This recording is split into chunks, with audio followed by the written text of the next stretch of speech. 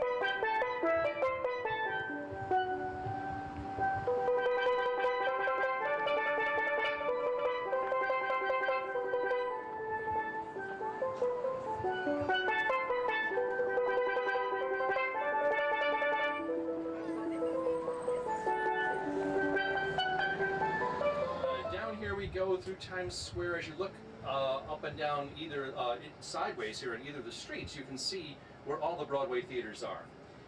They line the streets basically between Broadway, which is what we're on, and 8th Avenue, the next avenue over on the right side of the bus, and all the streets in between 42nd and about 52nd. You guys were at the northern reaches. You were about the northernmost theaters here in Times Square to see Hairspray. Over here on the right side, where all that construction is right there, is where the Tix booth is. The Tix booth normally sits there and has for the last 25 or 30 years, and it's where you buy half-price tickets for your Broadway shows on the day of the show. So these theaters, producers who haven't sold all their tickets, end up and they go, my gosh, we've got 25% of the house is wide open tonight. How do we get rid of them? Well, they decided about 30 years ago it would be a great idea to just send those blocks of tickets down to a common place. People could show up and say, hey, look, I'll buy them, but I don't want to pay full price. You couldn't sell it yourself. So they agreed that they would sell them for half price plus a little fee. So it's a really wonderful tradition for New Yorkers to go up to the Tix booth and just walk right up. I can walk up at 7:45 and still buy a reasonably good ticket for lots and lots of Broadway shows for that night and go to the show 15 minutes later. So one of the fun things about New York. Something else about New York is it's a very expensive city, and yet at the same time a very inexpensive city, because whenever there's this much money around, you can take advantage of the fact that so much of that just sort of gets trickled down. For example, with fashion, you pay $1,000 for a suit, 6 months later it's on sale for $400. There's so many places where you just can have great values. Food is one thing. You can pay $400 for a tasting menu up at Per Se, for example, or Masa. But you can also get an incredible meal for $20, at any one of a number of incredible restaurants in New York. So everything is relative here. Over here on the right side, I think they're setting up for Broadway on Broadway. What did you say there? Bubba Gum. Oh, Bubba, yes, one of our great cultural establishments. Bubba Gum. There's the Paramount building where it says Hard Rock. And the Paramount is the building where all the movie studios had their offices, Paramount primarily. But that's where, of course, Frank Sinatra sang back during the 1940s. The Paramount Theater was one of the great vaudeville houses of all time. And it was said that if you played the Paramount, you had really come a long way. So let's see. We're on an island, Manhattan, named New York, New York. Now, we have a state called New York, obviously. We have a city called New York, and the city is 5 boroughs. Each of the boroughs is also a county in the state. Interestingly enough, usually a county in our neck of the woods, there might be a couple of cities in the county. Here, each borough of New York is a separate county so that the state can kind of keep track. And it's because there are 8 million people in these 5 boroughs. Now, New York City itself, which is what we call Manhattan, New York, New York, everything else is Bronx or Queens or Staten Island or, Brooklyn. New York, Manhattan is the only one that we can call New York. So when you say New York, it can mean one of 3 things: Manhattan itself, New York City, the 5 boroughs, or New York State. So we continue down here along Broadway. Now, remember I said that this is the world's largest grid that you're on. In 1811, the commissioners sat around and they said, we have a feeling this place is going to explode. This is going to be a big deal someday. And they decided then to take this very hilly island and basically flatten it, fill in all the streams and swamps, knock down as many of the hills that they could, and simply put in avenues going north and south and streets going east and west at 90-degree angles, that these avenues and streets would simply have numbers, not names. Very easy for the immigrants to get around that way. They didn't have to speak the language. You knew if you were working at 33rd and 3rd, it was very easy to look at a map, or you could simply walk. You could see the numbers, no problem. So it was meant to be, for the masses, for the populace. And so that grid went in, and they presumed that the whole city was basically going to be just single-family houses. And this would be great because it would establish all these blocks. It was like a huge subdivision. They just figured 13 miles that way, 2.5 miles this way, nothing but blocks, and we'll just have houses and people will be very happy. Well, little did they know that that spurred such economic development because now you had these blocks, so you could sell lots.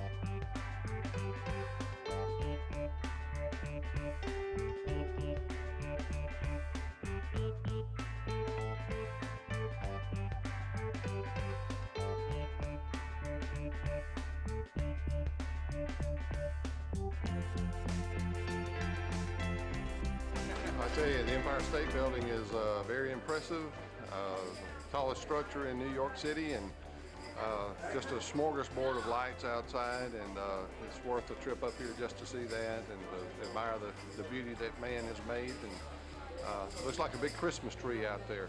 Just lights, lights, and lights, and tall buildings, lots of concrete, but we've had a great time. My first impression of New York is one that there's a lot of people, and it's where the melting pot of the world, I guess, is here, and the culture and all the sights to see are just mind-boggling, actually. Well, we had a very good dinner tonight, and Italian food was great, and got to shop around a little bit at some of the street vendors around, and it's interesting how to haggle with the street vendors and all, but it's a lot of fun. Plans for tomorrow, we're going to Battery Park, going to Ellis Island, and the highlight of the day, I believe, will be going down to Ground Zero to commemorate the 5th anniversary of September 11th.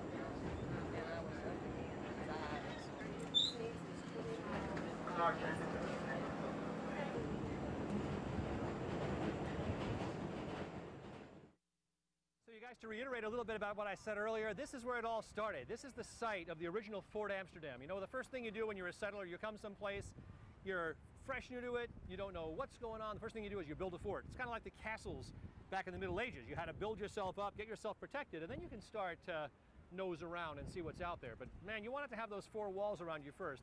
So right here, the side of the customs house is where that first fort was, Fort Amsterdam. It became various things as the years went by. But basically it started right here. So 1620s, the Dutch are here, they start to build the place up. Little by little it becomes bigger and bigger. They're making a little bit more money. This is going well. The Dutch are like, all right, we'll keep funding this thing. What are they trading? Beaver skins, beaver furs, and things like that. The place is, as I said, a polyglot. They suspect that in the first 15 or so years, there were 18 different languages already being spoken on this little island. There were probably 500 settlers, and there were 18 languages being spoken. The Dutch were inclusive. The Dutch are very, very much accepting of all sorts of different peoples, all different personalities. Jews were able to come here. Black folks were able to come here. You know, it was remarkable. All these, you know, these Huguenots and all these, a lot of the outcasts of Europe were able to come here, and they set up shop. Now, one of the problems was that they drank like fish. There wasn't a whole lot to do, and there was a bar on every corner. And so years later, Peter Stuyvesant, as I said before, came up from the ABCs, Aruba and Bonaire and Curacao, and the Dutch got him in here to clean up Dodge. He was the 4th governor, and he's actually depicted along the way up there. You know, he had that peg leg, old Peter Stuyvesant with his peg leg, but he's the guy that really put the Dutch colony on the map. The Dutch colony was only here for about 40 years. 1620s to about the 1660s, and he had it for the last bunch of years, and he created hospitals, he created schools, he cleaned up a lot of the drinking and a lot of the bars. He was like the real tough father, the real tough love, and really did a marvelous job here. And unfortunately, as I said yesterday, what happens at the end of his reign? The British sail into the harbor, and you've got two superpowers, Dutch, you know, the Dutch, and you've got the British, the major superpowers. This was just a little thing to be batted about. This was just a little pawn in their game of international intrigue. And at one point they just decided, well, you know what, it makes more sense for Britain to have this little thing called New Amsterdam, so you guys take it for a while. Well, Peter Stuyvesant had worked and worked and worked, and he was Dutch, and he didn't want this to happen. So as I said, you know, he ran up and down the street saying, look, the British are in the harbor, come on out and fight. And people were like, no. Thanks anyway, we don't think so. Not worth dying over. We don't care whose flag is flying over. We just want to keep making our money. Now, this was true even up until the Revolution, right? You could be right next door to someone who was a Tory. You could be a loyalist. They could be a revolutionary. It depended on, well, let's see, will I make more money if I join the revolutionaries, or will I make more money if I stay with King George? And people just don't realize that. It wasn't this monolith of people just going, yes, we're going to, no, especially in New York. New Yorkers like, well, maybe, we'll see. But anyway, so a little bit about the Dutch history. Anyway, this is the customs house. This went up in 1902. And long before we had income taxes in this country, most of the federal government was funded by customs taxes. So that's so much of the money came from. That's why such an elaborate structure was built. We're going to see the one in a little while that was here before this one. That's now called the Federal Hall Memorial. but close to the river. This is where you'd come. You would go in. It was like a huge bank. There's a huge rotunda in there. You'd go up. You'd say, you know, here's how much I'm bringing in. Here's how much I owe you. Thank you very much, government. And off you'd go to sell your goods. So this beautiful, beautiful group of sculptures in the front was done by Charles Daniel Chester French, the same guy that did the beautiful statue of Lincoln down in Washington, D.C. And he represents the 4 major continents that we were trading with in the form of a woman. And you can see from the other end there, it's a little bit hard, but you can see a sphinx down there, and you can see the woman is falling asleep. That's Africa. She's kind of tired. She's kind of out of it. Not really happening yet. She's going to be a source to deal with. Over here, you have the next one over is Europe. That was our most important trading partner, and then us. And you can see a woman up there who looks sort of like Liberty. She's got a torch in her hand, and interestingly enough, there's an American Indian hiding behind her in kind of a submissive pose. And how fascinating to me that now, years later, this is the American Museum of the American Indian. So I think that's kind of fun that there's this poor submissive Indian behind Lady Liberty, and now this is the museum that celebrates the native cultures. And back over here, we have a woman, and you can see her. She's kind of meditating. She's got this little fez on her head, and she represents Asia. So right over here, the oldest park in New York City, Bowling Green Park. The Dutch started it. This was an area where the Dutch would come out and play. Later on, when the English had it, they established the Bowling Green. This was based on a game of bowls that guys would use, kind of like bocce, where you would roll balls out, so they would do that. That fence is 300 years old. Let's go take a look at it.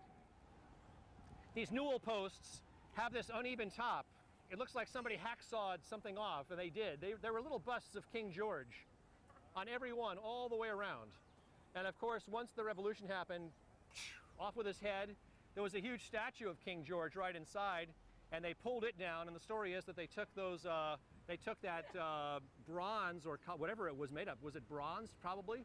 And they melted that statue down and made musket balls to fight King George's men. So let's go through the park over here. So yeah, in this little park right here, and this is, like I said, the oldest and the most famous park in New York City, the Bowling Green. It's in this park that George Washington, and why did George Washington come to New York? Because this was the place to be. This was the most important harbor. He knew that if he was going to engage General Howe, this is where it was probably going to happen, and this is where it happened. Right over on Staten Island, General Howe started amassing his men. Huge buildup. Ships started coming into the harbor at a fantastic rate. Can you imagine living here and just seeing warship after warship? The British Armada was huge, and it was powerful.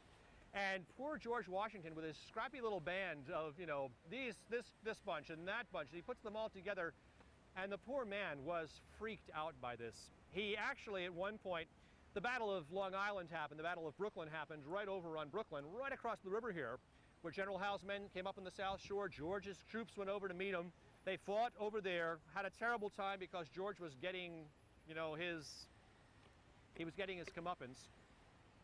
He chased them. General Howe chased George back across the river. George was smart enough to, under cover of darkness, come across in every skiff, every boat, every rowboat, every ferry he could get his hands on, and without General Howe even knowing it, moved his entire army back across the East River. And they say that there was a young woman on the other side who was a tremendous revolutionary, and she, as they say, entertained General Howe on the other side of the river, so that he kept his troops there for a day or two longer and gave George a chance to sort of establish himself back over here and start making his way north.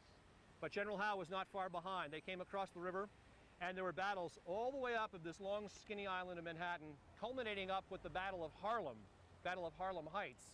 And that's where George finally got kicked across the Hudson River over to New Jersey, and where all of Manhattan was held for the next 7 years, the occupation of the British soldiers, and where they had the right to, you know, to just come up to your house. They could take quarters in your house, and so it was quite a time. For the entire 7 years of the Revolutionary War, this was a British-held island. Now, the nice thing about this park, and one of the wonderful things about this park that I like, is that this is where George Washington unfurled a copy of the Declaration. And by the way, when you go to Washington and you see the Declaration of Independence, you know that's just one copy, right? There are many, you guys are historians, most people think that just this one thing, and it apparently just got passed around. There were many copies, and they apparently had, you know, slight differences in all of them, but this is where he unveiled that copy of the Declaration and read it to his men. And I think that's pretty cool. That this is that George Washington was here, that he read this to his men, and from that moment on, you know, the fun began. And it was, it must have been a tremendously scary but exciting time. Right back here, you guys, is the site of 26 Broadway, the Rockefeller Building. This is where John Davison Rockefeller amassed on your backs and your ancestors' backs millions and millions of dollars, the equivalent of what Bill Gates has today. And you guys probably know as much about the history of John Davison Rockefeller as I do, but basically he decided not just to have all those oil wells, but he figured out how to control the transportation of the oil. He bought up railroads so he could control the transportation of that oil, the production of that oil. But this is where he made all of his money, right here in 26 Broadway. This was his office building. If you look down here, you see these wonderful sort of plaques embedded in the sidewalk. They each represent the recipient of a ticker tape parade. Have you seen ticker tape parades in magazines and newspapers? This is where they all happen, Lower Broadway. The buildings are so close together, you can open the windows, and back in the 20s, 30s, and 40s, you would literally throw ticker tape out the window. They had the ticker tape machines. You'd end up with bales of it in your office. And for those one days, you know, for that one day of the parade, they would bring them up in limousines. Thousands of people would line the streets, and out the windows would come this ticker tape, and you'd see this wonderful parade of snow. Nowadays, they use confetti, they use computer paper and everything else. But each time somebody got a parade, they went back and they figured out every one of them, and they put these, what would you call these? They're not plaques exactly, but they embed in the sidewalk a commemoration for each of those. So look at them as you go up. You'll find some very interesting things, I think. You know, Neil Armstrong when he walks on the moon, the Yankees when they win the pennant, Will Rogers when he dies with Wiley Post up in Alaska or whatever it was. But they're all commemorated here. Remember Hitler hosted the Olympics in '36 and Jesse Owens just went over and kind of went, What about? There's your... So this is Broad Street, ladies and gentlemen, and when the Dutch had this area, this whole thing right here, all the way down to the East River, was a big canal. The Dutch loved canals. They loved living on canals. They loved moving goods on canals. They loved walking along canals. So they just got over here and they just built one. Now later when the English took the place over, they just filled the canal in, and that was that. It just became Broad Street after that. So right over here you have the New York Stock Exchange. This is where all the Fortune 500 companies trade their stocks. It looks like Campbell's is having some celebration today. I don't know if they've... They what? Well, we don't know. I have no idea. If we read the financial pages today, we would have found out, but it could be that they've come up with a new possibility for soup. Maybe they've got tomato cucumber, and because of that, well, what happens is oftentimes when a company is issuing a new bunch of stock or there's an IPO or something like that, they'll get special credit outside. They'll get to be celebrated a little bit. So for some reason, and maybe you'll read about it later, Campbell's did something today. Maybe they merged with somebody, but they get to have their banner outside. And probably the Campbell's executives this morning rang the bell to start the trading day, that sort of thing. Let's run up and we'll take a look at the Federal Hall Memorial. Anyway, so behind us here, you guys, is the Federal Hall Memorial. This is on Wall Street. Wall Street is the street right here that, well, originally Peter Stuyvesant, remember that he was probably like the fourth Dutch governor. He was the one that really cleaned the place up. He was concerned that we might be attacked by Indians. He was concerned that the British might come down from New England and start to take us over. He wasn't sure, so he decided to build this huge wall. It probably was 15 feet tall with timbers on one side, earth on the other, and it was really kind of pointless. Nobody ever attacked, nobody ever came down, but again, it was just one of those things where we just wanted to make sure, or he just wanted to make sure. Didn't last but a few winters because the firewood, the wood used for making the wall was so valuable for firewood that the settlers would just come along and take it, and before long the wall just fell. But the street remained Wall Street. They just kept calling it that. Right here is the site of the original New York City Hall. Now, New York was around for, what, 130 years before there was ever a thing called the United States of America. This city was an old dowager by the time there was ever a thing called the United States of America. So, as this old thing wanted to help out this young, fledgling federal government, it said, listen, you guys need a place to meet. Why don't we give you our old city hall? You know, put a couple of fresh coats of paint on it, put a couple of balconies on it, and you'll have yourself what would become Federal Hall. The federal government said, thank you so much. You know, we need to be funded. We need everything we can get our hands on. So they accepted the offer gratefully. It becomes Federal Hall, and it's where your government first sets itself up with George Washington as your president. Now, there are numbers of firsts of federal capitals. You guys probably know more about this than I do, but every place where the Continental Congresses were meeting, they would call that the capital of the United States of America. And so there were something like 11 of them, 11 towns that claimed credit for being the first capital. But I can guarantee you, this was the first one where George Washington ruled as your first president. And it was right about that spot on the original building that George Washington took the oath of office in 1789, 13 years after he had read the Declaration of Independence down there in the park. Isn't that amazing to think about? 13 years from the time we declared our independence until the time we actually had our first president. And when I say to middle school kids, that's your entire life. And they go, it's amazing. It takes a long time to form governments, to make things work. Now, how do these governments get formed? It's because people like Alexander Hamilton and Thomas Jefferson walked right up and down these streets, in the evenings after work. And they would argue and they would fight and cajole each other and try to get each other to understand each other's viewpoint. And eventually what happens is we end up with, a bicameral form of government. We have two, and then we have two parties basically. And those two parties really kind of go back to the idea of the Federalists and the idea of, Jefferson and his more decentralized sort of government. So I think it's really cool that this is kind of right where it all kind of happened. This is where they were all talking and fighting it out. So years later, the Federal Hall just collapses. Well, what happened? The capital had moved where? Philadelphia, yeah. And it was just hanging out there until they finished Washington. Once they finished Washington, down they went. The building here just eventually collapsed. Later, this new building was put up, and it was put up as a sub-treasury building. Actually, it was put up, I should say, first as the Customs House, and then it became a sub-treasury building. And then when it was done with that, they just said, you know what, let's just make it now a memorial to what was once there. So now they simply call it the Federal Hall Memorial. And George Washington stays out front. Now, every movie you see about New York, you're going to see this statue. You're going to see some view of it down Broadway or down Wall Street looking toward the Trinity Church, which is going to be our next stop over here. All right. So who did we have here in New York City? We had the English, the British, the aristocracy, the wealthy people. These weren't the riffraff, not the Italians, not the Irish, not the Jews, but it was that white Anglo-Saxon Protestant sort of majority, the sort of like the ruling class. And here they were, originally Anglicans, the Anglican Church, and later what? After the Revolution, Episcopalians. So this church originally was the Anglican Church. Now, it was, as I said, the place to be if you were wealthy, if you were in a position of power, if you were part of that established elite. This is your church.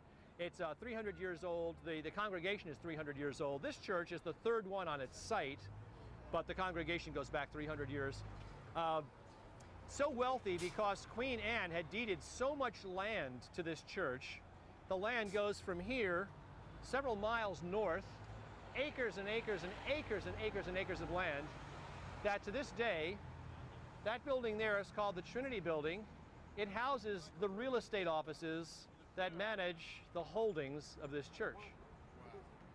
So I don't know how big your church is, but this one's probably bigger and richer. Just real estate offices to deal with all the holdings. So their rental properties are phenomenal. So this is a very, very wealthy church to this day.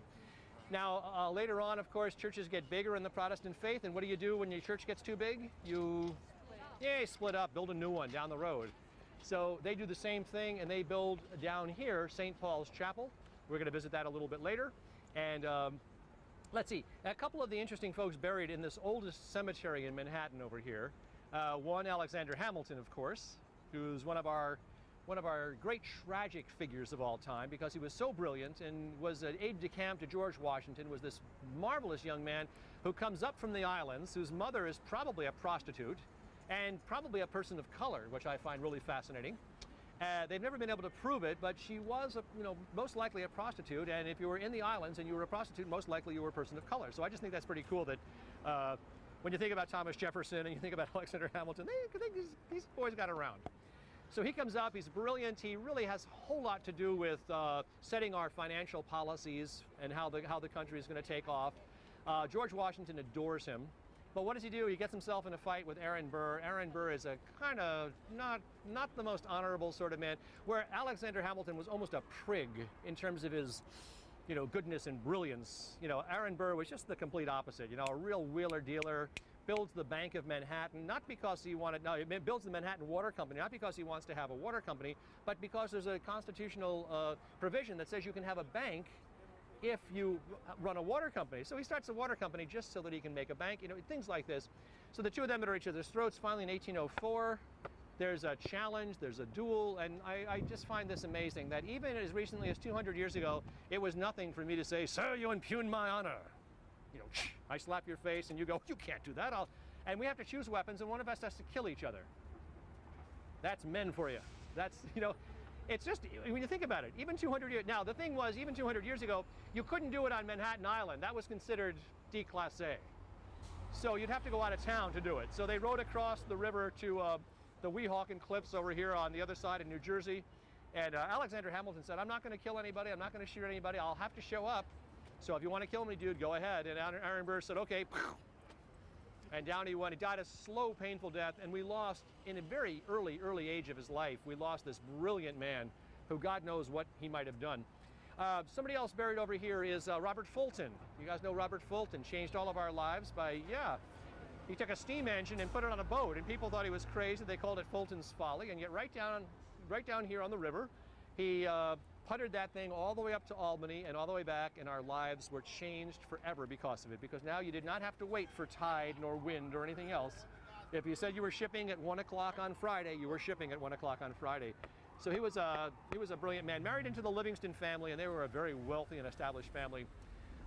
Let's see, who else is buried over here? Other declaration, signers of the Declaration are buried here. Gravestones in here go back to the 1680s. So this is, as I said, this is about almost as early as you can get in New York City. I like to think that there is some nice modern architecture and then some modern architecture that I'm not crazy about. To give you an idea, I have two buildings. Look at this bulk over here. This is the U.S. Steel building. And see what it feels like in your soul. And then take a look over here at this beautiful building. And look at that and tell me what that feels like in your soul. And I don't know. For me, I've got friends that do like this building, but I find this overbearing. I find it muscular. I find it kind of just in my face. You know, it's just cold and intimidating. And this building, you know, very much the same thing. It's a steel construction, black building, curtain wall, but it just seems so much warmer. It seems to invite you in. It's got this nice sculpture on the ground. So it's amazing what architecture can do for you. It's so, very simple things can make such a difference. Right back behind you there, you can see one of the skyscrapers that I was talking about from that skyscraper race in the 1920s. That's the AIG building, what was originally called the City's Services Building. And what does it look very much like? Yeah, people mistake it for that all the time. They go, "Oh, there's the Empire State." Well, no, it looks very much like it, but you can see how similar all the architecture was, that kind of muscular, very clean, Germanic sort of style. So here outside, you guys, 30 Rockefeller Center, this is the masterpiece. This is the center building, and it's the one that anchors the whole thing. Over here is the skating rink. On the right side there is the English building. Over here is the French building. Down the middle, the Channel Gardens, because that's what goes between France and England. So they call that the Channel Gardens. We'll walk over there in a second, but I want you to just look at the magnificent artwork outside here. These beautiful friezes. Isn't that great? And that great stylized, kind of very, very highly stylized 1930s kind of Art Deco inspired sculpture, basically. Friezes, reliefs, they're so lovely. Noguchi actually did one down there on the Associated Press building. It's a beautiful sculpture in aluminum. This is originally what you would have seen. This is that sunken plaza that I talked to you about, and this is where you can see Fifth Avenue over there. In fact, that's Saks Fifth Avenue right there, where the flags are. So you would be drawn down the ramp, down the Channel Gardens, down here to walk around this beautiful arcade and hopefully look down and say, "Hey, there's a shop I want to go to. There's a shop." But as I said, people would come out, they would look, and they'd say, "That's nice. It's really nice," and keep walking. So eventually, they put the skating rink down there, a little skating rink. They had the Olympic skaters floating around. People loved it. People gathered around, especially at Christmas time. It was magnificent. And then they decided, just let's do it all the time. And they rent skates over there. They've made the whole thing a skating rink.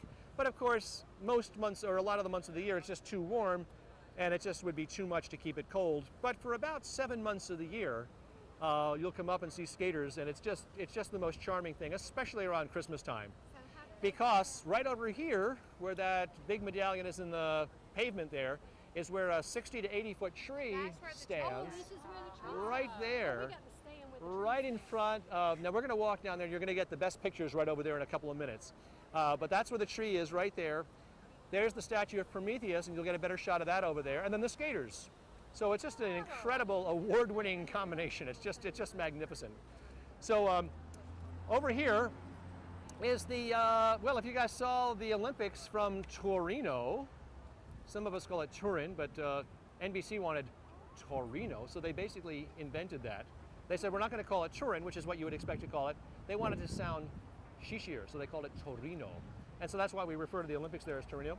But this was the broadcast booth that they used in Torino. So all your Olympics were broadcast from there. And it replaces temporarily Studio 1A, which is where the Today Show normally broadcasts from, because once Katie left, they decided to just fumigate the place, clean it up, clean it all out, completely redo the studios. And they needed a lot of repair work for a long time, so they figured this was a good time to do it before Meredith showed up. And apparently, they're still out here, so they haven't quite finished the work yet. But once they do, this will all be completely cleared out of here. And Rockefeller Plaza, from the building down there all the way to where it says City 75 up there, will be free and open once again. Now this, by the way, is a completely made-up road. This has nothing to do with New York City. This is the Rockefellers' private road, which they just smashed through the block, 3 blocks, right? 1, 2, 3, all the way down. And basically they wanted to have their own private road so their executives could come out of this beautiful building and get right into their limos right here. You see what I mean? So it creates a bunch more corner offices and so on. So that's the way they did it. So this is a private road. It has to remain, they have to open it twice a year. And as long as they open it twice a year and let traffic on it, then they can keep it as their private road. So St. Patrick's Cathedral. We just visited before the Trinity Church. Upright, white, Anglo-Saxon, Protestant, aristocracy. What were the Irish? The dogs, the dirt, the lowest of the low. The people who were treated worse than any other group, save for probably people of color. The Italians weren't treated as badly as the Irish. Now, of course, well, they were treated pretty badly, but not so much here because we didn't have so many of them here. But in other parts of the world, yeah, treated. But here, treated just horribly. So the Irish are here. They're here in huge numbers, but they're being treated like dogs. They're getting off the boat, and they're being made to go and fight in the Civil War. It's like, wait a minute, I just got here, and now, kick me out of one country, bring me to a new country, and now you're making me go and fight the Civil War. They couldn't get jobs. You would see signs saying, no Irish need apply. Irish keep out. On and on and on it would go. So they really had a self-esteem problem. There was a particular bishop who decided that enough was enough already, and that the Irish were beginning to come into their own. Boss Tweed was starting to court them because he could count on their votes. And he realized, even though he didn't like them, he wanted all those numbers. So he started courting them, started giving them positions. They started to be able to work in the police department. That's why we have this Irish cop stereotype, because it was true. There were more Irish folks on the force than anything else. Fire department the same way. So little by little, these people who were downtrodden, treated like sort of start to find themselves a little bit more powerful. And by the 1850s, this man, Bishop Hughes, decides he is going to build a cathedral, and it's going to be a cathedral to knock the socks off of any other church in the city.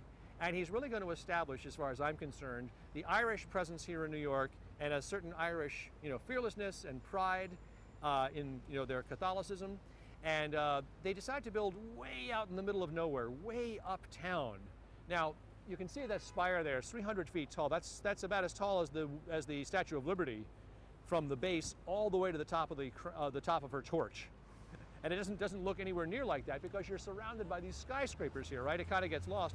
But in the 1850s, when they started building this place, and they said that these towers were going to be 330 feet tall, people thought this is going to be the most amazing thing.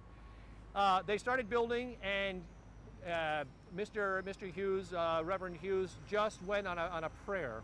He didn't have most of the money that he needed to build the place. I think he needed to have $1.5 million by the time they started. I think he had 70,000 pledged. So he just started, and they just made it. They just made it work. They just kept raising money and raising money. And before long, they have this incredible church.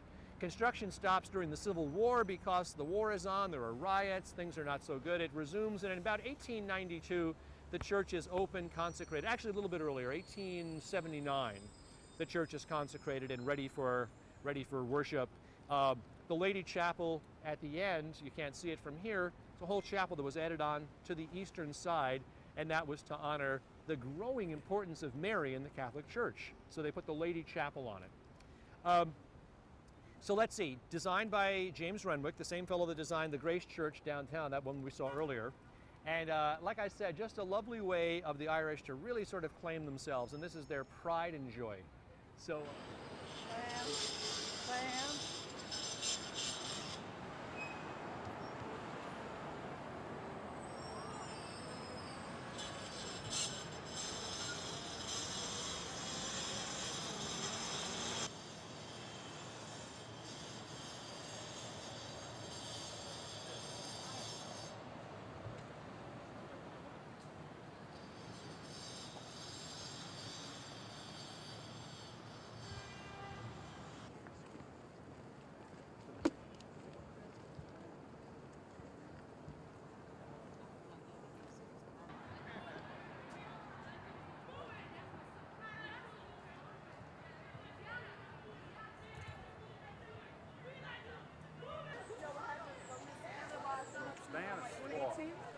and I was drinking something, and he had checks. Oh no, come on. There's no extended there.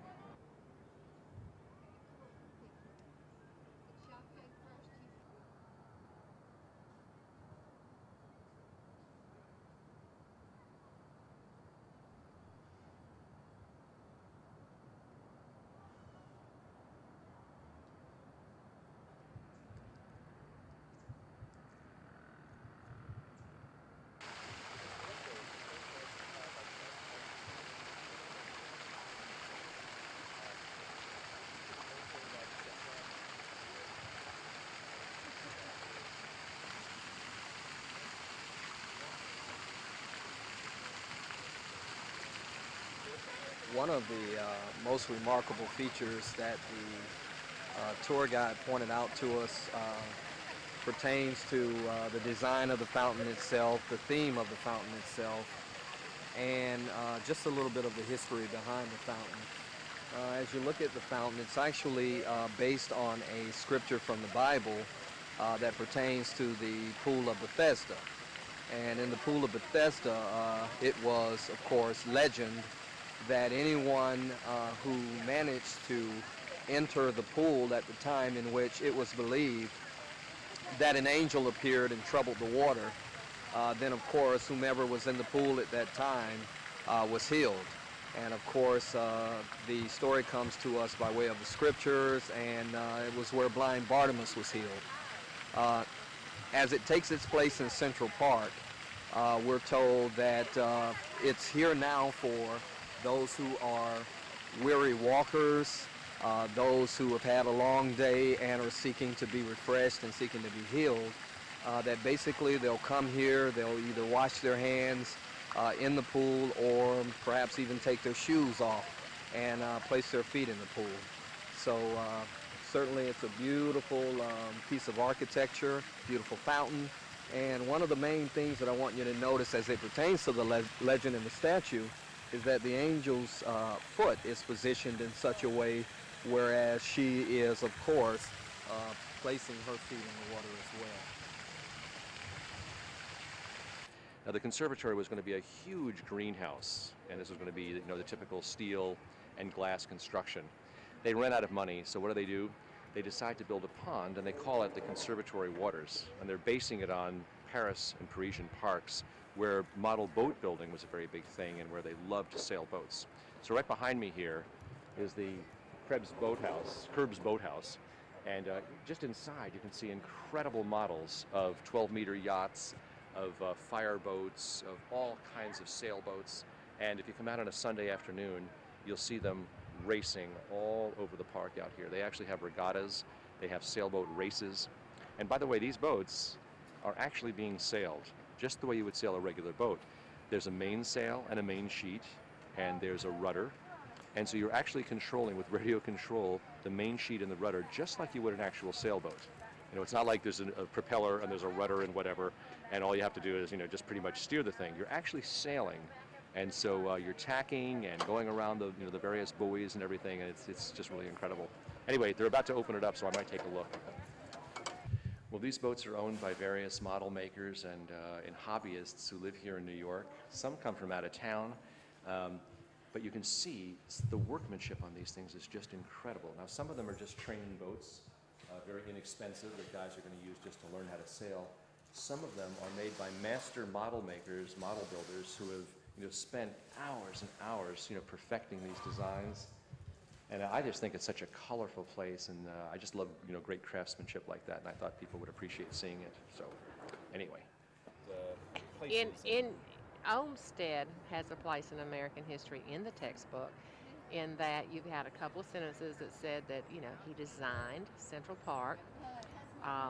It was a major feat for the day, and it doesn't really, until you come actually see Central Park, those two sentences do not take on a whole lot of meaning. It's just a little fact that you say, you gloss over it, and you're finished and done. But when you actually come to the park that is in the middle of New York, and even though there's traffic and even though there's a lot of people around, it's a calm, it's a peaceful place. It's probably a place for people in New York to get away, but those two sentences in that history book take on a whole new meaning and a whole new perspective once you've seen it and you've felt what the park feels like.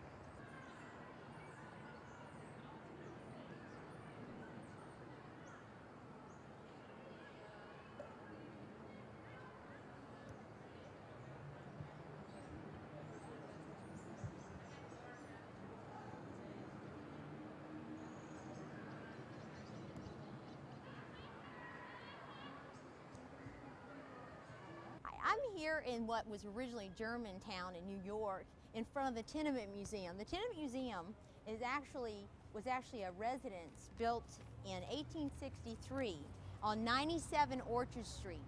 And what the museum offers is a look inside the life of people who actually inhabited this structure. When you first come in the building, it's not as bad as you might expect. You've got some wonderful tin ceilings, a mahogany staircase, and most of the items in the vestibule are in their original condition, but they still look really nice. What is shocking probably to most people is the conditions upstairs in which people had to live in.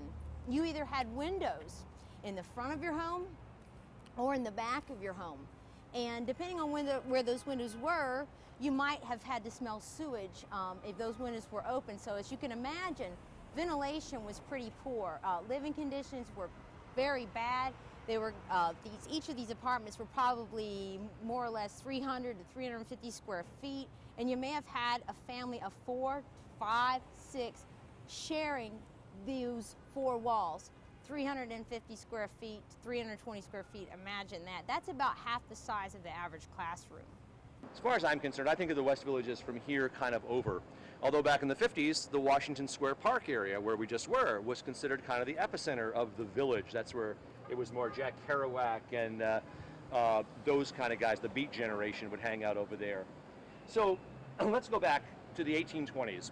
New York City is growing by leaps and bounds. Downtown conditions are so crowded. And when I say downtown, what do I mean? Where were we yesterday? Down at the very tip of the islands. That's where, remember, that's where all the settlement started. It keeps moving farther and farther north. Now, things are getting crowded. Conditions are not great. Sanitation is terrible. People are living on top of each other. People are really having a hard time with the wells. Fresh water is getting rougher and rougher. Sewage, please. So what happens? Disease runs wild. It's fetid, it's hot, it's miserable. And wealthier people start to say, you know what, we got to get out of town. We got to go north. We've got to go to that little suburb some people are talking about, that little town way north of here called Greenwich. People have gone up there, they've settled, there's some farming going on, and we've got some money. Let's go up there, let's rent a house, let's build a house. So the rich start moving up. They start taking their carriages, they start coming up the Hudson River on their boats and pulling in right down at the base of this street, right down at the end on the Hudson River. And they start to develop, they start to settle, they start to make this place bigger and bigger because they want to get out of and escape the horrible city, which is way down south where we were yesterday. Little by little it grows and grows. More and more people start moving up. Before long, a street that used to be called something else is now called Commerce Street because there's so much business along it. Another street is called Bank Street just up the way here because there are so many banks along it now. The place is building, the place is growing. Greenwich, to say Greenwich Village is actually kind of redundant because Wich, W-I-C-H, is actually a Dutch term for a small town. So it's almost like Greenwich is enough. You don't have to, it's like the hoi polloi, it's just hoi polloi is enough. So this place starts growing. Throughout the 19th century, it gets bigger and bigger. Downtown is moving farther and farther north. Before long, they just kind of meet. And now it's just sort of a neighborhood. So where does Greenwich Village as we know it really start to become Greenwich Village? It's the 1910s.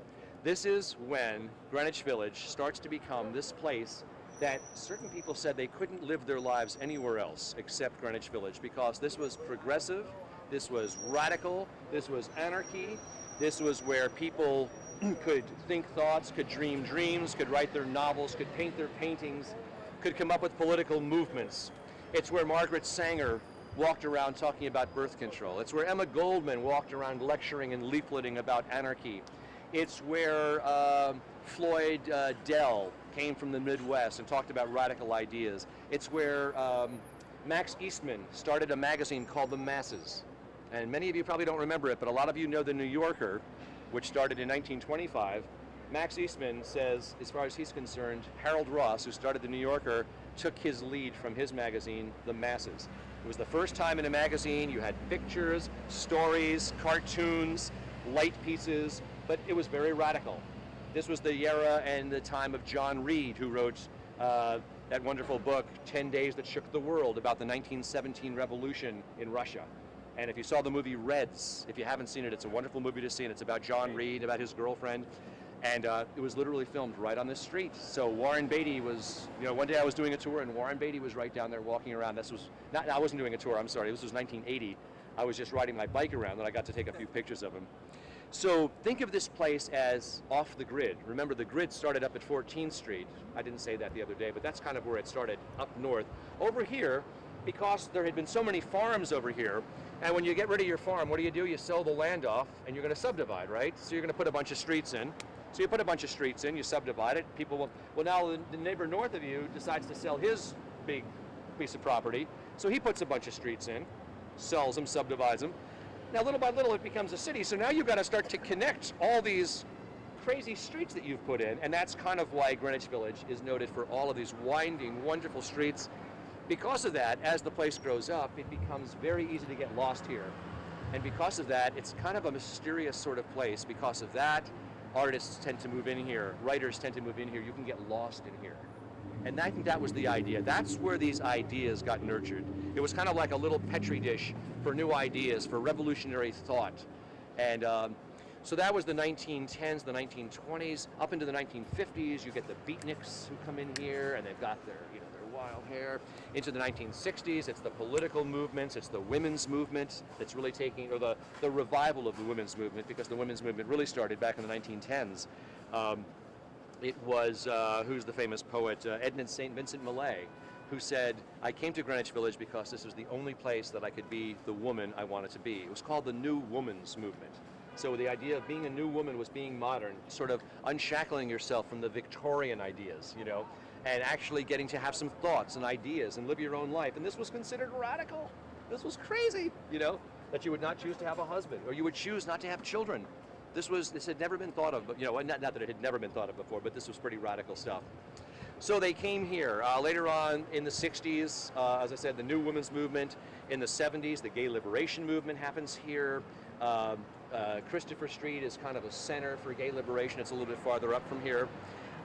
So it has always had this wonderful sense of promise, a wonderful sense of things happening, ideas, writers writing, happenings, plays. This is actually, and we'll try to walk by if we can, the Cherry Lane Theater, which was kind of the, you could almost consider it the birth of the off-Broadway movement. You know, up until that point, if you were going to do a show, you'd be up on Broadway. For the first time, someone said, you know what, we could just, you know, I got a barn, we could do a show. It was almost like that. And for the first time, Eugene O'Neill, if you guys have read Eugene O'Neill plays, his plays were here performed for the first time. They would go, the Provincetown Players were in Provincetown and out on Cape Cod, and then they would come back to the city in the winter, and they put together the Provincetown Theater and would do plays. So all here in Greenwich Village. So that gives you kind of an overview. But let's just go take a look at some of the old houses. Anyway, just a word about this this architecture here.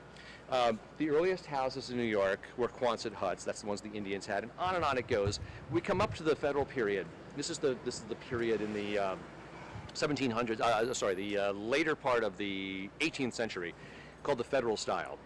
We have a new country and very simple houses. They have dormers on the top, but they're row houses just like they are in England, because that's where we're taking our cue from. But the next generation of houses, 1830s, 1840s, becomes what was called the new Greek style, or the Greek revival style. And the Greeks have had their revolution. It's the 1820s, and in sort of in solidarity with the Greeks, we're thinking, yeah, let's go back to this. So we have these beautiful houses here, and this becomes the style that you're going to see in so many of the row houses in New York, the Greek revival. You see a very simple, very plain front. You see a little pediment over the doorway. A lot of times you'll see columns on both sides, because columns are very Greek. Oh, I'm sorry. We're probably keeping somebody up, so I'm going to talk a little bit softer. So, what you have here with a house like this is a single-family house. Remember what we said? This is where the middle class lived. This wasn't for rich people. This was just a middle-class house. You had the parlor level, which is up above, a stoop leading up to the parlor level, and that's where you'd entertain. That's where you would go if any fancy guests were coming over. Now, do we have alleyways in New York City? No, you don't. So how do we get deliveries made? Normally everything would come in the back door. Where's the back door?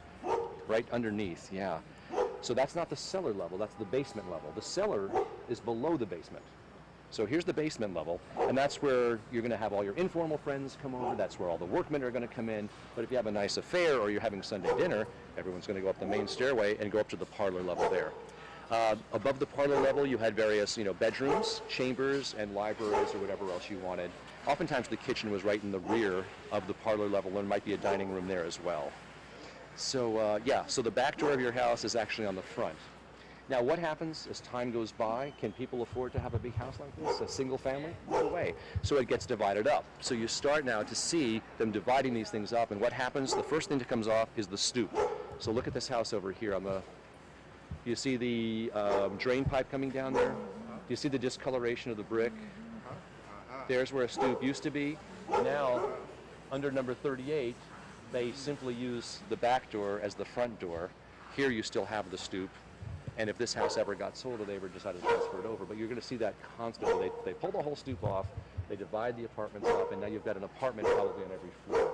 This was owned by a man named William Hyde. He was a sash maker. Loved to build windows, and he sold them, and you can see his house has numbers of them. And if you look right around the back as we go by here, you can see his workshop in the back. So just remarkably, and thank goodness, this one survived. And although it's not the oldest one here, that's down the road a little piece, it's pretty darn nice. So see here a street curving down, you can see this street coming this way and that. It has this real nice sense of, people have a very hard time even to this day. I mean, I was here for years before I really felt comfortable walking around here, because you just don't know where you're going. It's really interesting that way.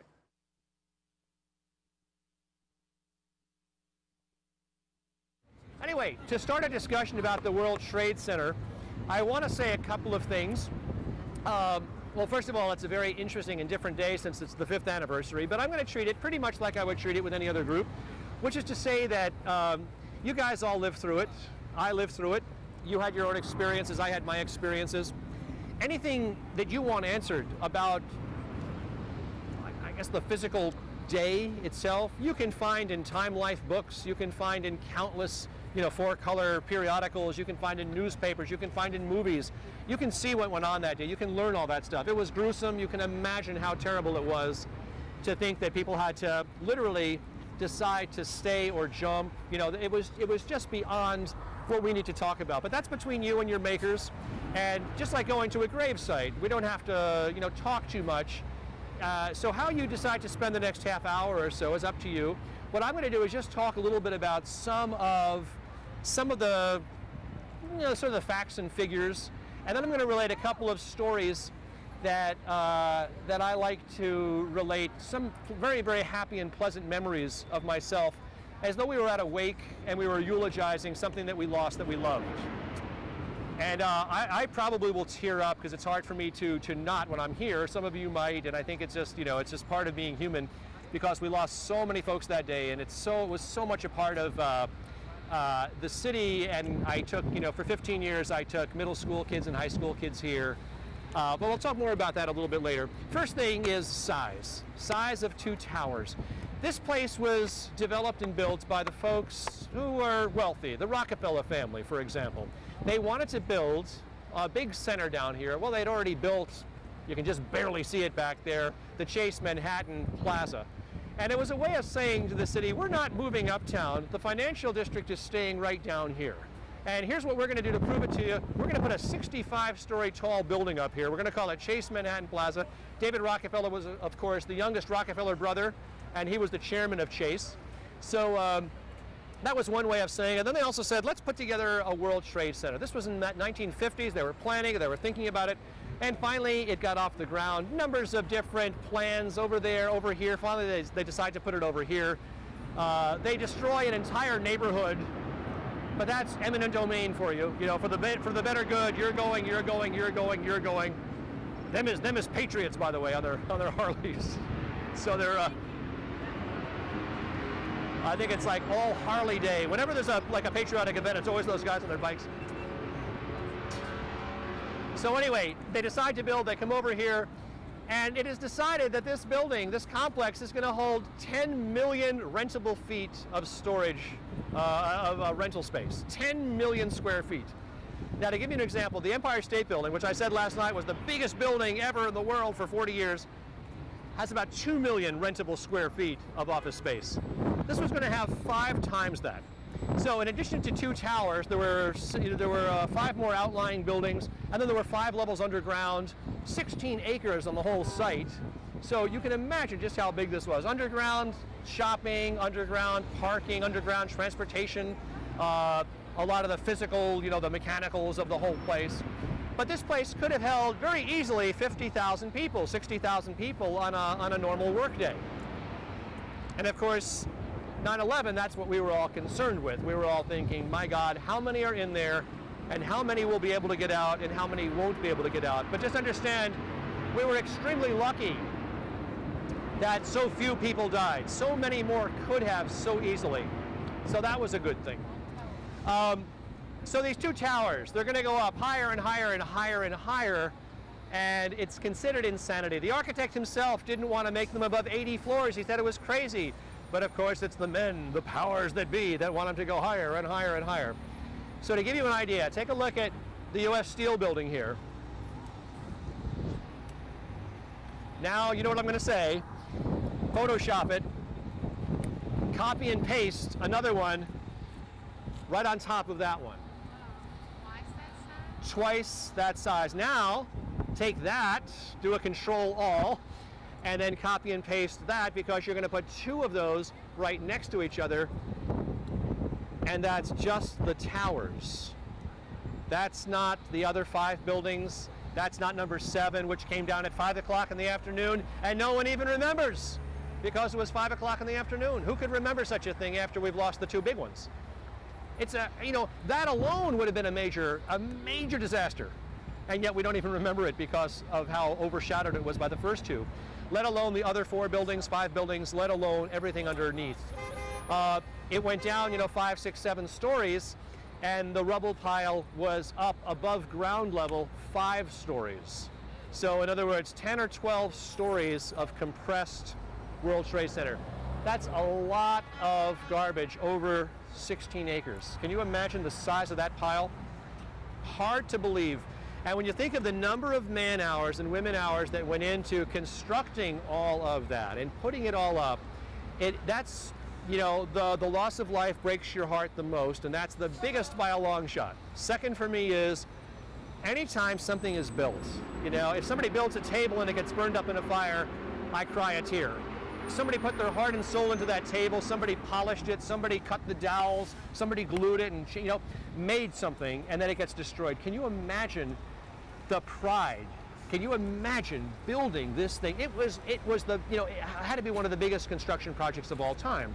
You know, I don't know the exact, you know, statistics about that, but I would come down after dark, I would sneak my way onto the site, and I would see, for example, a beam that was longer than that bus, as tall as this, and with huge nuts and bolts lining the entire thing. And that beam, it's as though you just took a cardboard tube and just twisted it like that. And they would lift every one of those beams up. Every piece of that got lifted up, put on a flatbed truck, and hauled away to be x-rayed. But as I looked at that big, gnarled beam and every one of those bolts and nuts, I thought of the worker who took that bolt out of his pocket, who tapped that, you know, that bolt through, put that, and that was just the tiniest little bit. Years and years and years of construction, of work, of vision, and the whole thing goes in just about an hour. So that's how big, that's how tall, that's how crazy. Each one of the floors of those towers had 1 acre of rentable space. You know how big an acre is. Every one of those 110 floors on this side and 110 floors, so 210 acres of rentable space just in the 2 towers. So pretty amazing what we lost that day. One of the sad things for me is that I don't think most people in the country quite understood what we lost that day, aside from the human life. I think that most people had one thing to reference, and that was Oklahoma City.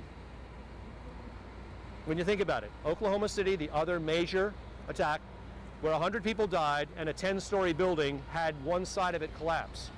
And I was in Georgia, and I can tell you that that's what people were thinking. They had no idea. This was a town. This was you know, a major city in some parts of the country that just was destroyed in an hour. So hard for anybody to have a reference point. And that's why I wanted to just give you some sense of what it was like. So when you see those pictures, when you see that smoke billowing, it's the most remarkable thing that more people were not killed, that it was on a huge plaza that absorbed so much of the energy as it came down. Imagine if it was in the middle of town where we were yesterday, where the Empire State Building was. Can you imagine the collateral damage around? It would have been terrible. Anyway, we could talk more, but let's go over, we'll pay our respects, say a couple of more things, and then get on ourselves back uptown, okay? So just a couple of stories. So this is the 16-acre site behind me here. So just a couple of quick stories by way of eulogizing this beloved old kind of cranky uncle, this kind of bizarre architecture, this 2 completely outscaled, outsized buildings. They didn't belong here. They were completely out of scale. You know, they stuck up like 2 sore thumbs. Nobody liked them. You'll never see them mentioned in any serious architecture journal. They were just completely, you know, just looked at as kind of a joke. And yet, over the course of the years, everyone started to fall in love with them because they just became part of the culture and part of the, you know, part of the whole fabric of New York City. I describe them sometimes as that kind of grumpy old uncle who you don't really like, but you wouldn't want to have Christmas without him. It wouldn't be the same, you know. So there they stood. So let's see. One thing is Philippe Petit. He's a circus performer in the 60s. He is in Paris, and he is fascinated by tightrope walking, and he tightrope walks all over Europe between great towers, between church towers, and he becomes obsessed with the World Trade Centers when they start going up. He starts collecting everything he can collect on them, and you know where this is going. He decides that he is going to tightrope walk between the 2 towers. And before they're even completed, he has assembled a team. He has paid off contractors. He's paid off security people. He has assembled a group of 20 or so people. They've brought winches. They've brought cables. under cover of darkness, they sneak into the buildings with, you know, hard hat uniforms, and so they look like workers, and the superintendents are simply turning their backs, the security people are simply turning their backs.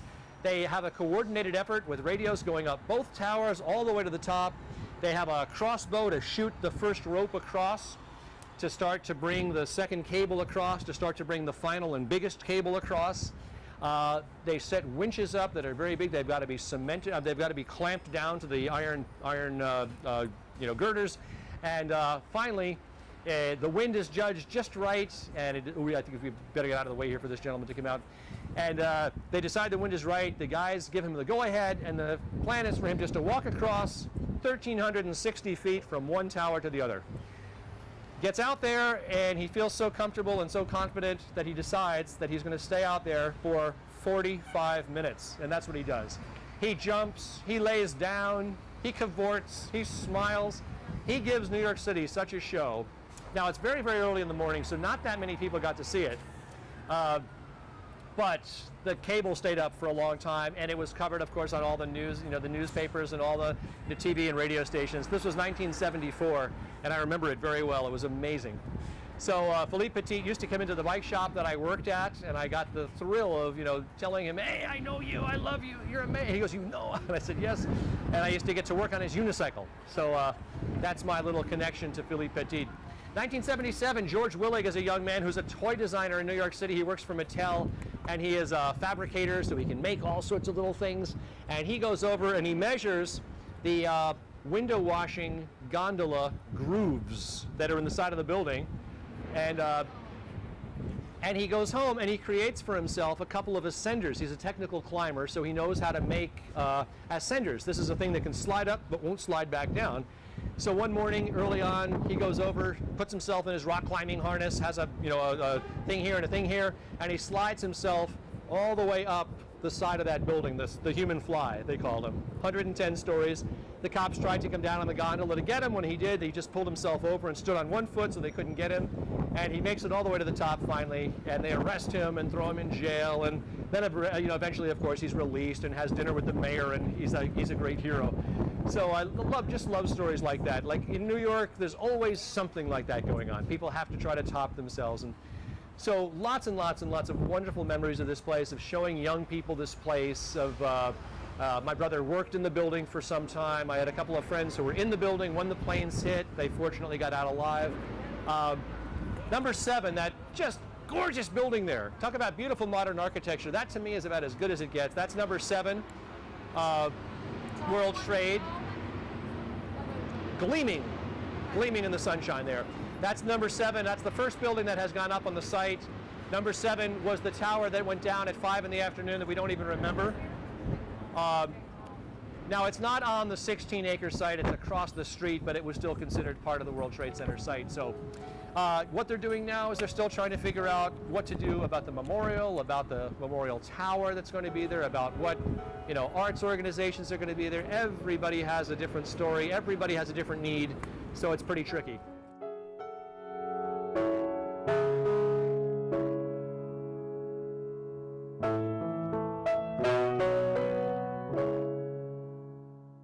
My name's Charlie Williams. I'm a battalion chief here at the City Fire Department. I'm the battalion commander of the 9th Battalion right here on West 48th Street and 8th Avenue in Midtown.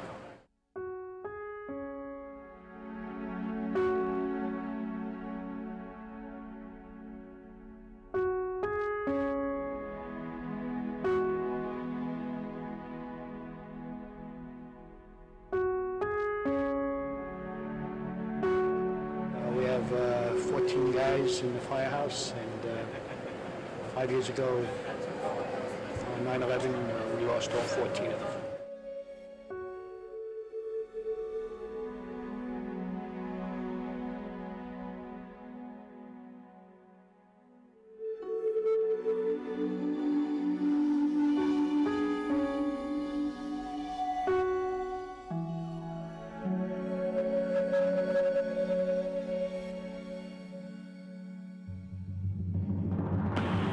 Major collapse in the tower. The command center out here, everybody has to... There was a major collapse. I'm in my rig right now.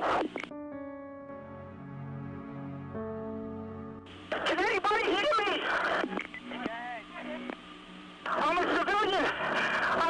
inside of one of the fire trucks underneath. The collapse that just happened. Stand by, there's people close to you. I can't breathe much longer. Please save me.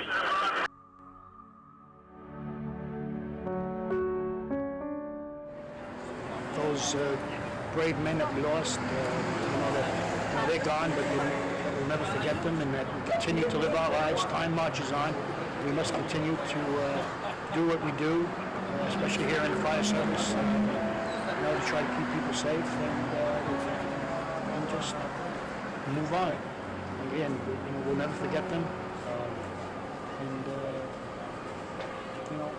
and we will try to to respect their honor and respect what they did and kind of have a little moment of silence tomorrow and just remember.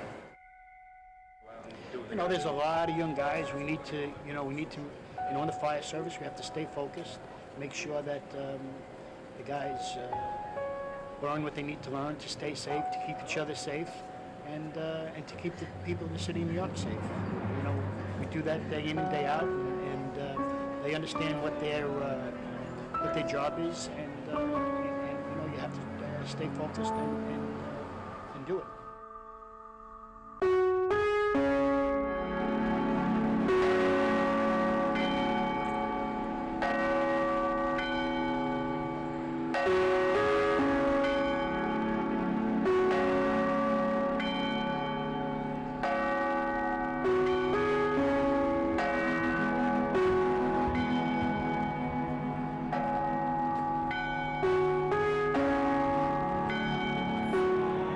Glimpses of you and your beautiful daughters. We will never forget you and the thousands we lost that day. We will never forget those that fight to defend our freedom, who have lost their lives, who have come back injured, and their families. They deserve our love and our respect and our support.